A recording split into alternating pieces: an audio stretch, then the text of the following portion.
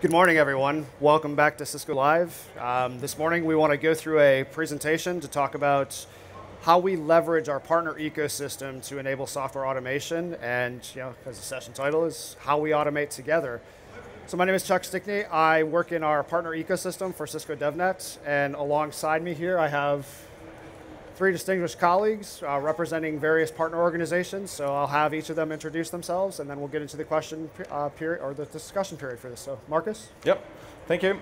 Marcus Lindt from Miradot in Sweden, a small specialized data center partner for Cisco, working very tightly with the DevNet community and trying to leverage automation with all our customers. Hi, I'm Andra Ehlert. I'm working with Entity Limited, and I'm taking care at Entity Limited of the technical development of our colleagues. And before I got to do this, I was known as Lady Automation a bit inside the company. So the entire topic of how do we automate together and how do we bring our colleagues on this journey with us, it's very close to my heart.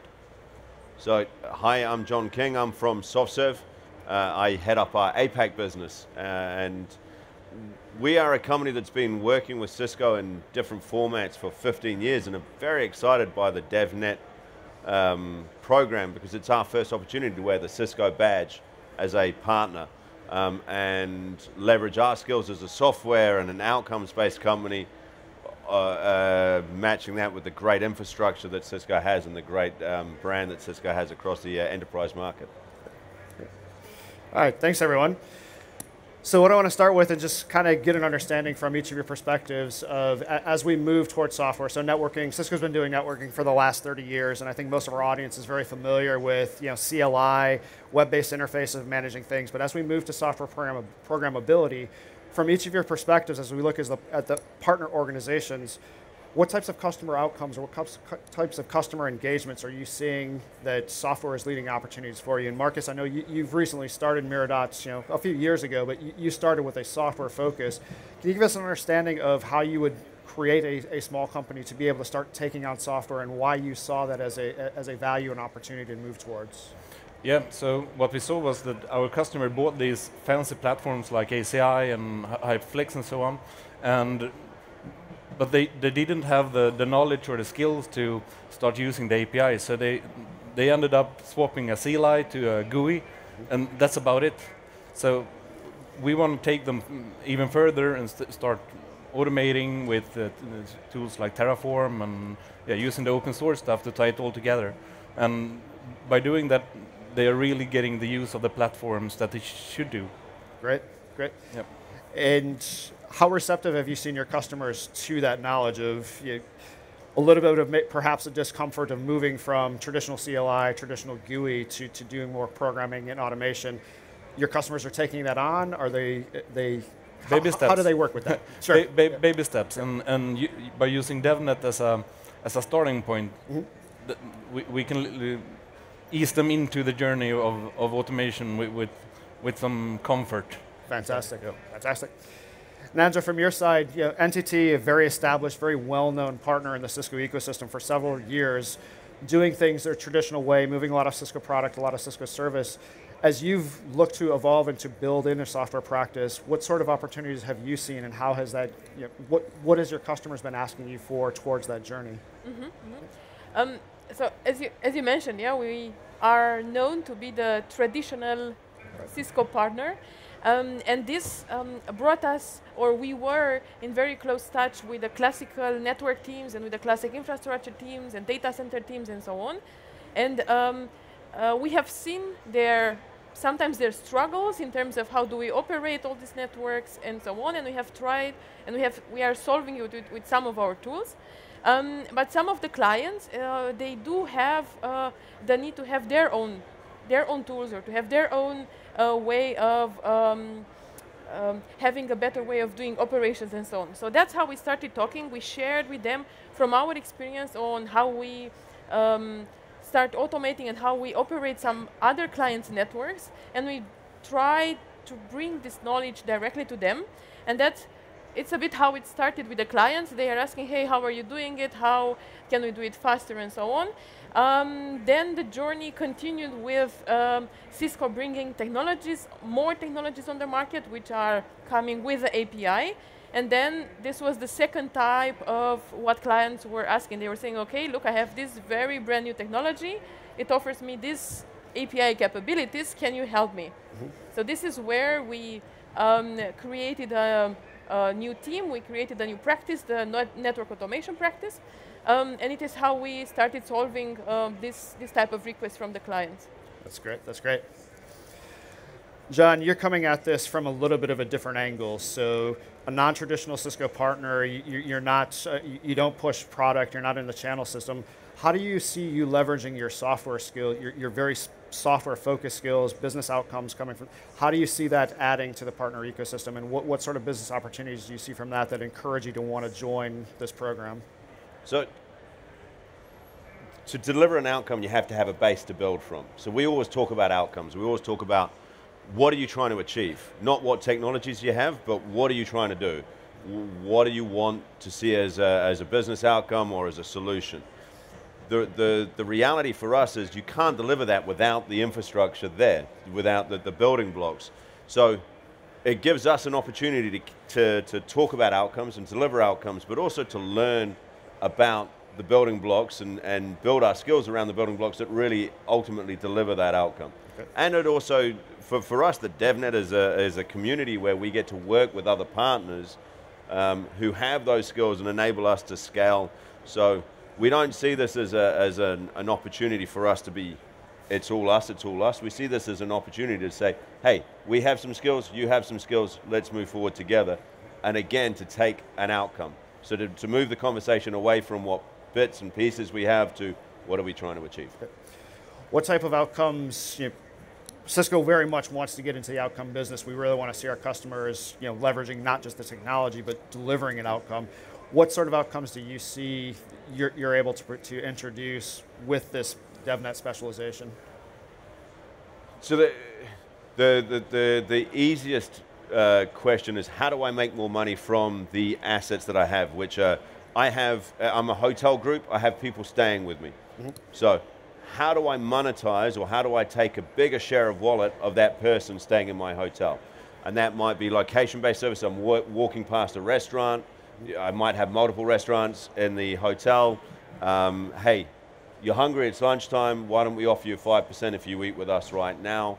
And that scales, whatever type of business, it's how do I make more money from that consumer that's in my environment. Right. And those types of outcomes are heavily tied to the network infrastructure that's in place. So the existing Cisco product, the existing Cisco solutions will provide the basis for that, but then you're elevating the question or the conversation with a different customer set inside of the organization. The reality with the smoke and mirrors of a solution, without the infrastructure, there's nothing. Yep. So, and this is why we're so hungry and so passionate about joining the DevNet community, is we get that badge of honor that says, hey, we understand that infrastructure, and the incredible install base, but to change the conversation from I have an access point to I have a solution is where people stop arguing about the price and people start paying money for an outcome. Okay, fantastic, thank you. So Marcus, back to you. As we look at you building a software practice inside of your organization, what type of business value do you see software adding to it, and how does that elevate the conversations you're having with the traditional network sales? We mentioned working with ACI and being able to automate that. Are you seeing that help you have deeper conversations at the business level as you're automating that infrastructure today? Yeah, after a while.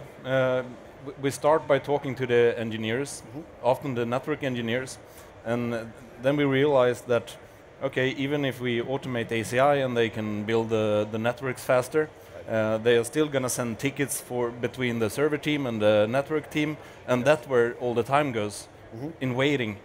So then the next step is tying the server team with the network team together, and when that is done, then we start looking at the application level, and that's where the C-level and the business level really comes in, because Exactly. down in the infrastructure part, that's still something just that should work. Correct. Yep. But even as the automation of the infrastructure, so you mentioned tying the teams together. I think that's a value add that you can represent to your customers as far as being able to deliver that and then integrating with ticketing systems and things like that. Are you seeing your customers resonate to that, that yes, I'm helping you with cost out? That is a business driver there as well. Do you see your customers respond to that? Yeah, definitely. And that's why we can push open source tools, because in reality, even though Cisco may not want it, there isn't always only Cisco in the data center. so we have to see that there are different vendors, different systems that all has to be tied together, and by bringing them a platform that be able to do that is a real business driver. Great, thank you. Andra, from your side, as we look at kind of the business value, again, we've set NGT long established. What sort of how are you internally selling the concept of leveraging programmability to build this practice? Can you walk our audience through the types of processes and things that you've done to show that this does have business value, this does affect the bottom line, and it's worthwhile to go down this journey to enable software programmability and automation? Mm-hmm. Yeah, so at Entity Limited, we do have this great variety of skills, and we have this power to take a client in most of the IT domains that we have out there.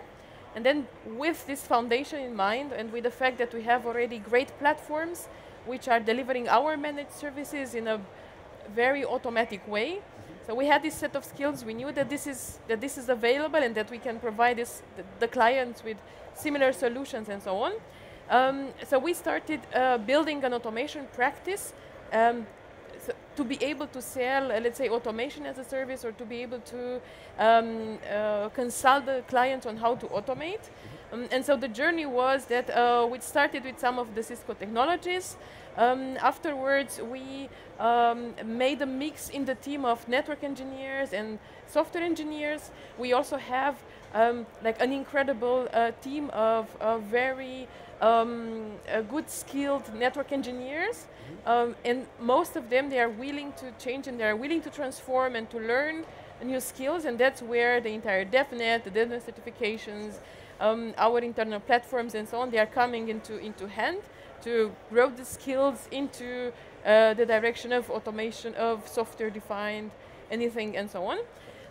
Then the next step into the building the automation practice journey was to establish also with the clients, and also for us to have a clear picture what else besides the technical skills is needed out there to build your automation practice. Yeah? So we talk here about the culture. You will hear probably everywhere the buzzwords from NetDevOps to automation and so on. And these are all topics that we are helping the clients discover what actually do they mean, and how can they be applied, how can they be solved.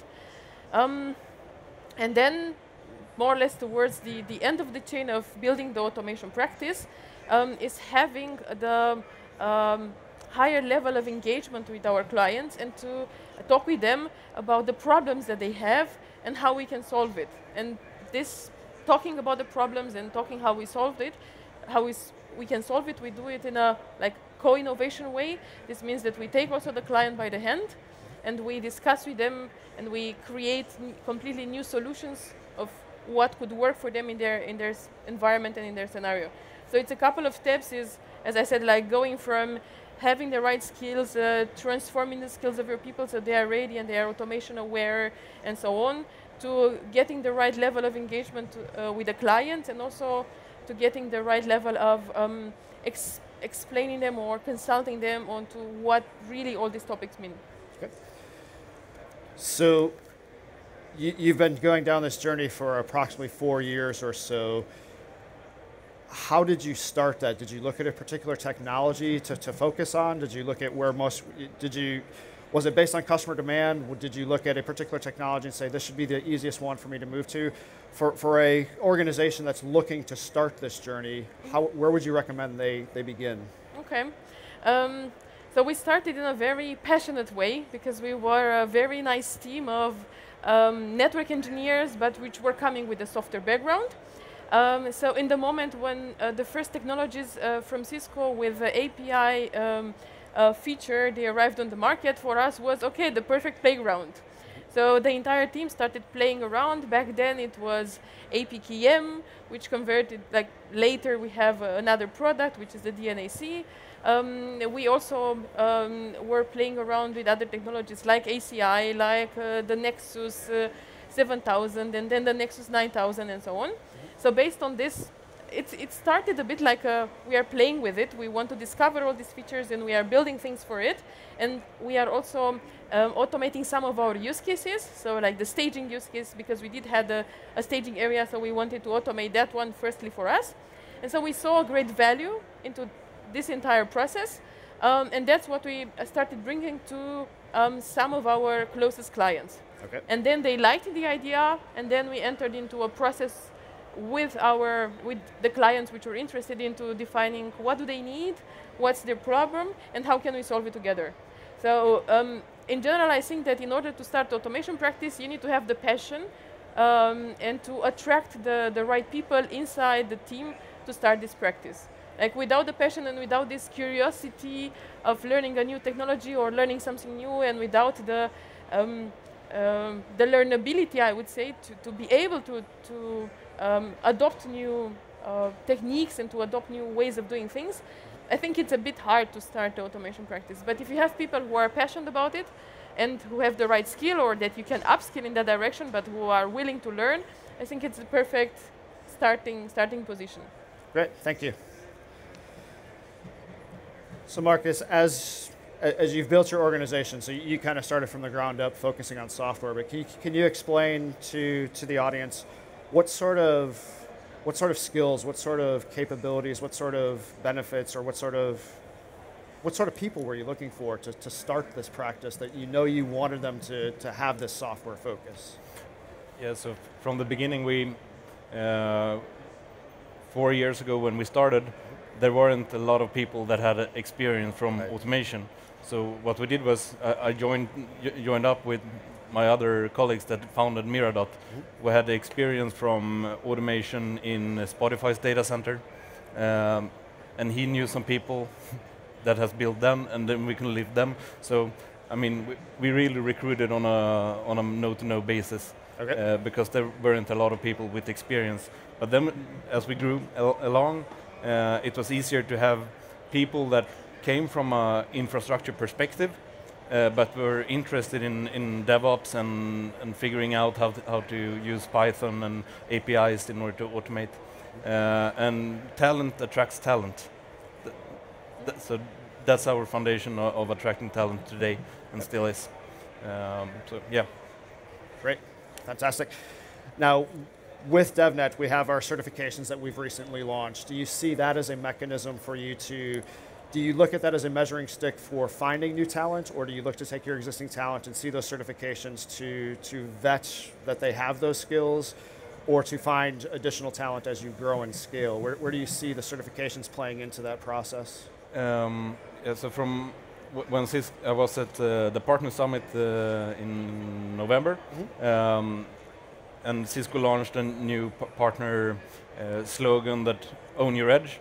Yes. I thought that has been our strategy from the beginning. Why are you telling everybody else this? But then you also launched the DevNet Specialization. Yes.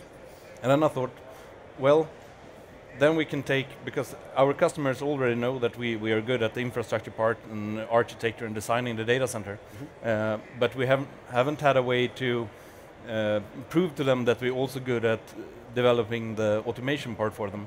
And with DevNet Specialization, we have that badge that says, okay, you know what you do, you know what you're doing, and we have it's going to be much easier to bring that out to the customer, and the more customer and the more work we can do in that area, the more people we can bring in and leverage that into bringing the customers alive with automation. Great, thank you. John, from your side, so you're a software company. You know, you've been building apps and coding for decades. As you look to move that into the infrastructure space, how do you see the DevNet certifications kind of playing into that to help you get towards the networking side of it, so that it's not just code for code, it's not writing iPhone apps, it's building things to do infrastructure automation? So certification creates common language and enables us to talk to a broader audience and to understand how the building blocks work and to understand how to communicate better with those communities to help accelerate the delivery of a solution. So the common language is a critical piece. The other piece for us is also, for a company like us, finally to be able to wear the Cisco badge as well. Sure. So as classic partners, great partners have had the ability to wear a badge of Cisco for a long time. For a software company, for a solutions-based company, we haven't had that ability, so DevNet gives us that.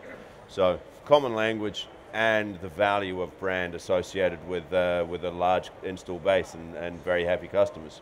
Great, thank you. Andra, I know we've spoke about the certifications and we've spoken a lot about how it works outwardly, but can you explain to the audience as far as what you're looking at for certifications as you build your team for kind of an inward focus and where you see your engineers looking there? Yeah, so I think that so what the colleagues here are mentioning about the value of having a certification towards the external, this is also very important. But for us, also in internal, is very important to now have a certification for DevNet. So I'm giving you an example. Imagine two network engineers, they do both of them like classic CCNA. Then one of them goes and starts learning and does CCNP. The other one gets the interest and goes and does everything what you find on DevNet, becomes really one of the, a DevNet ambassador and so on. For the one who goes via the classic way and gets the CCNP certification, this is a very nice way of recognizing that person. But for the other, very similar profile, I would say, who decides to go and learn new technologies and learn some programmability and so on, without the certification, there are very little ways of how you can recognize that person, which is officially recognized outside the company and so on. Because of course we can have internal recognition programs, etc. But to have an outside recognized certification, this is something that for our internal colleagues, it is something very, very useful to be able to recognize the talents who are taking this step of going outside of their comfort zone and learning something new. Great, thank you. And both to Andra and Marcus, as you look at your internal staff as far as having the traditional networking certifications, do you see adding those as requirements for your staff to, let's say I have a CCIE that's responsible for data center or security, do you see adding the software sides to that? So how to automate ACI, how to automate security, how to automate IoT, do you see adding those? Do you see adding those features to your staff as part of your grading and your assessment? Yeah, very much so, because I mean, there are very structured ways in how to design and architecture a data center in terms of infrastructure. So we aren't really worried about that part. And I mean, you have validated designs that says exactly how to set it up and how to do it. But there's no such thing when it comes to automation and DevOps, because there are 100 ways to do the same thing. So that I think that the new certifications are even more important than the old infrastructure certifications, because now we can put a tag on that. Okay, this person has the knowledge that is required to design the solution that is very customized to each customer. Okay. Yeah. Fantastic. So, kind of staying on the certification realm, when you started, very few people that were out there, not a lot of talent that's there.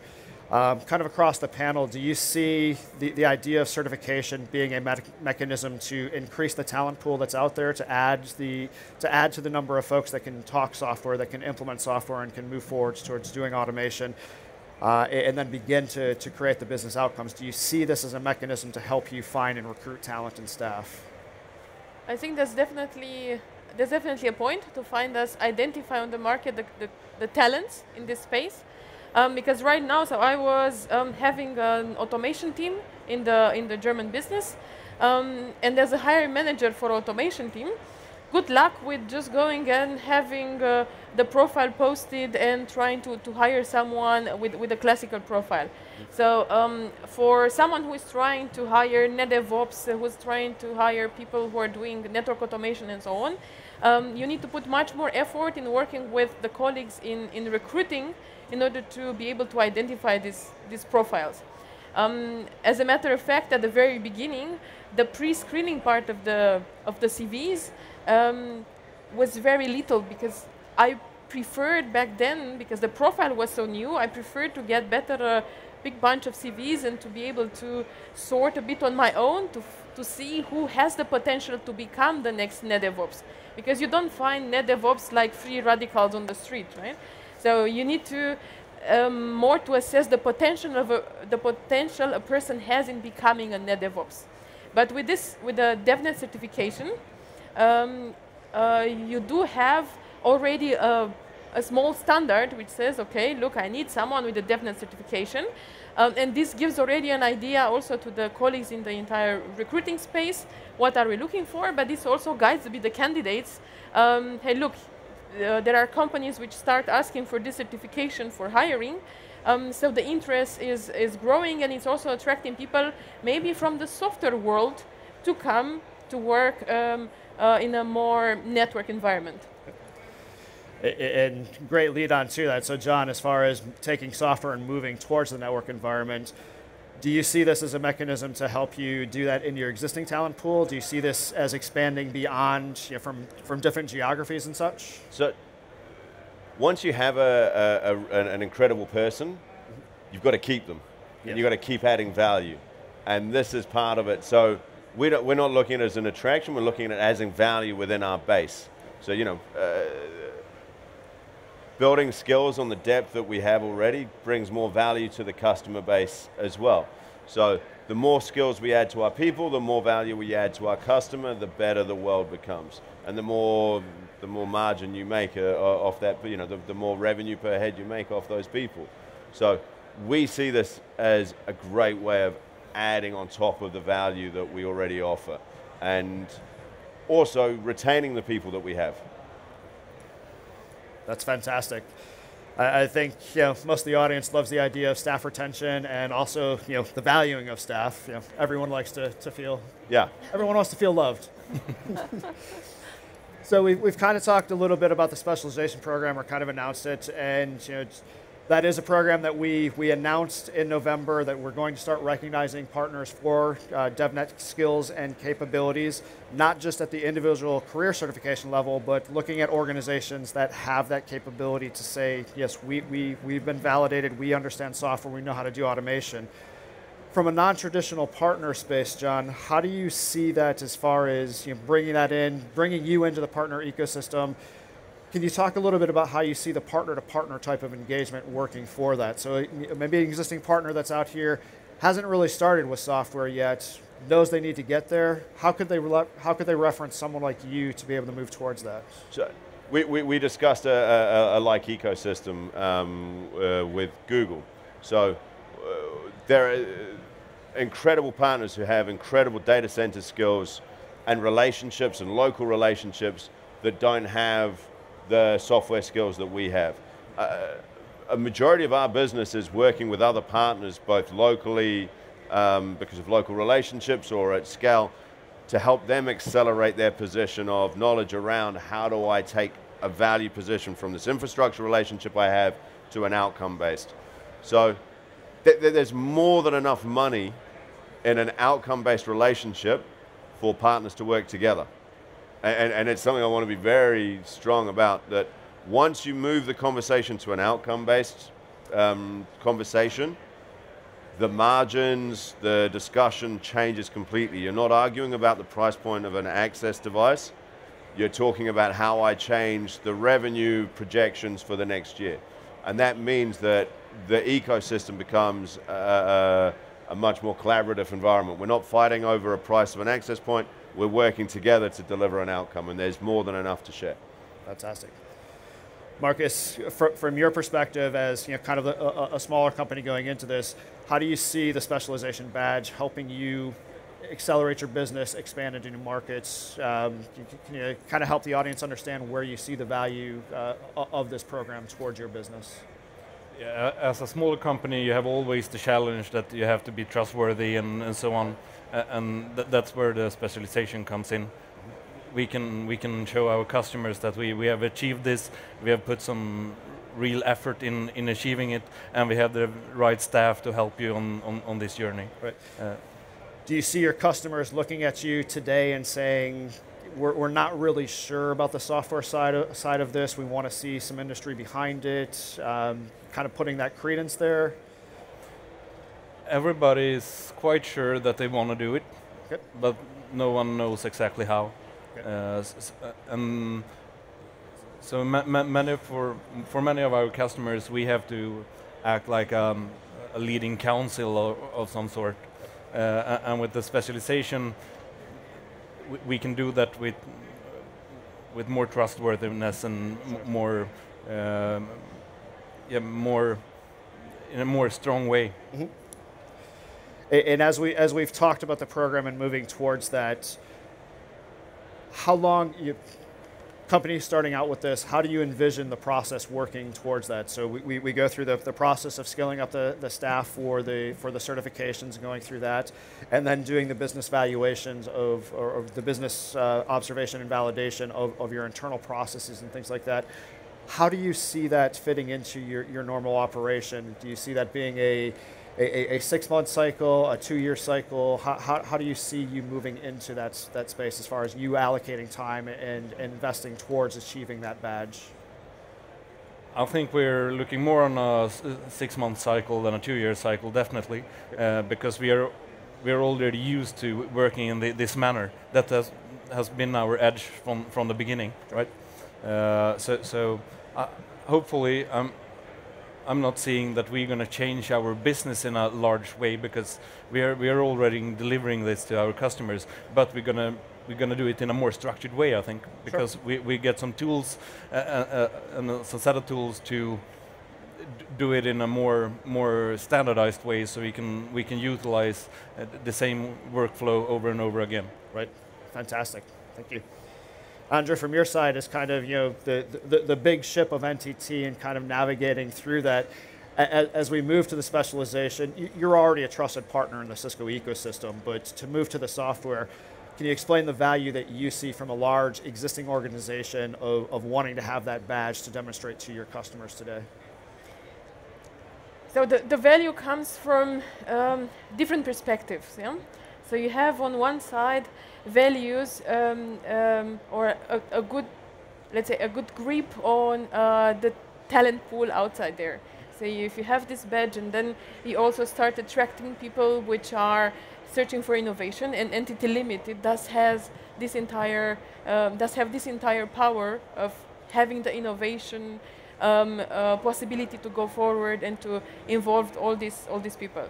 Another value which comes with having a specialization is also ensuring our clients that, look, we used to be also your traditional partner, but we are able to take you on the entire journey. So not on just infrastructure or just data center or just the software development. Yeah. We can, by having DevNet specialization and by having our people also certified in DevNet, we can bring also this conversation further with the clients. And then having the DevNet specialization is also ensuring us internally that our colleagues are feeling appreciated and that they are feeling motivated to continue working in an innovative space, let's say. Great, great. Thank you. So kind of one last question on here. As we announced yesterday for our certification, Susie announced that we're doing the 500 Club, or the first 500 certified individuals. We're going to build a program around that. For you all as people resources and moving towards DevNet's certification and specialization, what sort of incentives or what sort of programs are you looking to do to influence your staff to try to get to that 500 Club level? Start with you, Marcus. The most honest answer is that we don't have to. They are motivated by just receiving the badge and moving in the right direction. So we don't have to make any incentives like that. But as we are quite a small company and all heading in the right direction and the same direction, they are already on the journey. So you're going to watch them compete to who's going to be first. Yeah. Beautiful. How about you, Andra? I can only agree with Marcus, because we have so many people who are already so passionate about DevNet and about programmability and about, look how cool I can build this thing, that for the challenge, so for the DevNet 500, I don't think there is the need for an incentive. I think it's more how do we actually support our colleagues to get in time everything necessary, like vouchers and so on, to be able to be the first ones to take the certification. So I think that the challenge is not on pushing the people towards becoming one of the DevNet 500. I think it's more how do we actually help them, or like how can we be as fast as them going and having the certifications. Like yesterday when Susie announced the DevNet 500 challenge, like the entire people which are working in the different automation teams in, like also in the European countries, but also in Australia and so on, they were all like, okay, like how can I get this voucher? Let's book on the 24th exactly, so we are sure we are the first ones to get the XM and so on. So I think for this round there is no need for push, you know. Fantastic. John, from your side? I agree with And this might have been the first time you've heard about that. Yeah, so. it is. But I mean, again, agreeing with Marcus and Andra, the motivation is I get to do cool projects. Sure. You know, at the end of the day, giving someone a small financial reward for doing a certification doesn't retain them, doesn't make them happy.